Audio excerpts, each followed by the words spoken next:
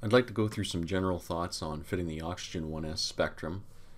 This is an oxygen 1s spectrum for a metallic surface, and so it'll have some features that are common. Anytime you see a metallic surface, this will be a good starting point for that. This is actually a chromium, decorative chrome plating surface that we're looking at. So we'll start with adding a background. Under quantification parameters, regions, we're going to create, slide over our endpoints, go to components, and we're going to add 3 peaks to start with. We'll move them around. The first peak is going to be our lattice oxide. So in this case it'll be mostly the chrome oxide. And generally the full width half max for the lattice oxides are quite a bit thinner than for the hydroxide or water or organic species.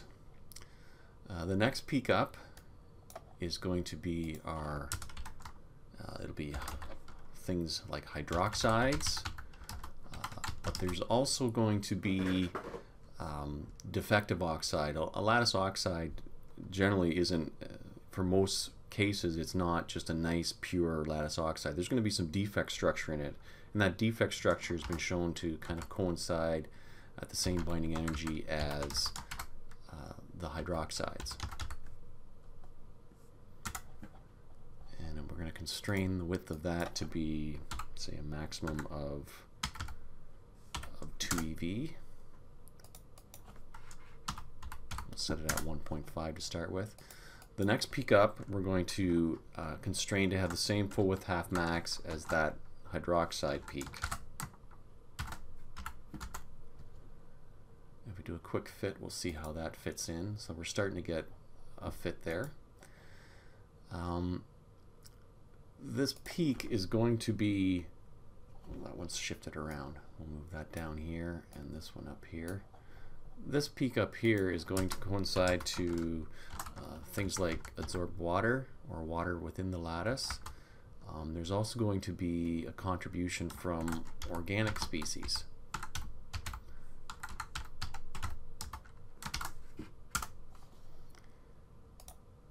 And that's a pretty good starting point right there with the fitting. So let's add our regions, and then we'll talk about some other things as well.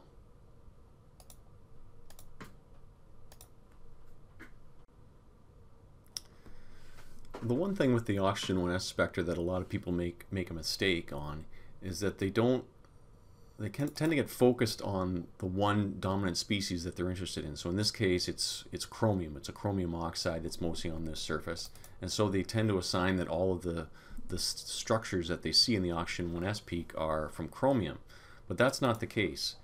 As you can see in this spectrum, we have some other contributions going on. We have some sulfur here, and the binding energy is at 168.6, so it's as a sulfate. So for every bit of sulfur we have 4 oxygens associated with it, and those oxygens will be part of the O1s peak. If we look at a list of binding energies, we see that the sulfate is at 532.2. So now we know what peak that can be incorporated in the oxygen 1s spectrum. From the survey scan, we can get an idea as to how much sulfur is present as sulfate in the oxygen peak.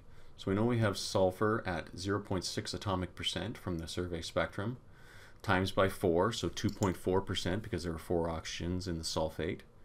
If we divide 2.4 divided by 32.3, the amount of oxygen in the spectrum, times by 100, we get 7.4%. So there should be a peak that has an area of 7.4% that's attributable to sulfate in the oxygen spectrum. So we can add that in.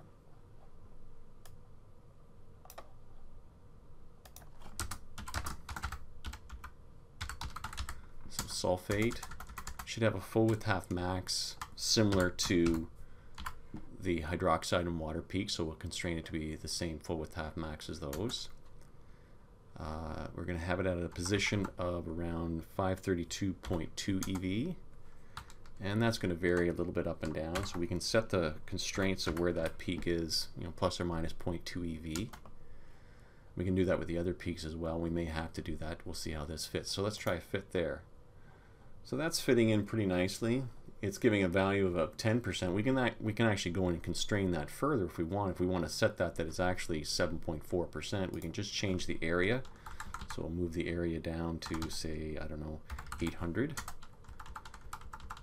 If we constrain that to be at 800 and refit, we're now at 7.9%. And you can fine tune that as you go along to get it to be the exact amount that you're getting from the other one. So that's, we've got taken care of the sulfate. The next one to look at is the carbon. Now obviously carbon has oxygen associated with it. We've already fit that with various types of oxide, and we can actually figure out what those different things are and how much contribution it is that goes into the peak as well. If we take a look at the binding energies for the oxygen species in organic compounds, you can see there's quite a range. We go from anywhere down to 531.3 all the way up to 534.0. So we need to note that in our XPS spectrum.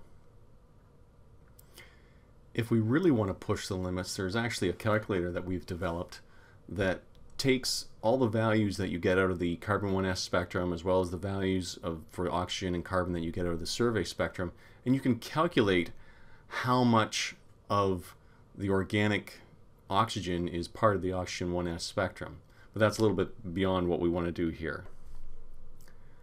So getting back to the oxygen 1s spectrum, we'll note that the one peak for hydroxides and defect oxide is at around 531.6 eV.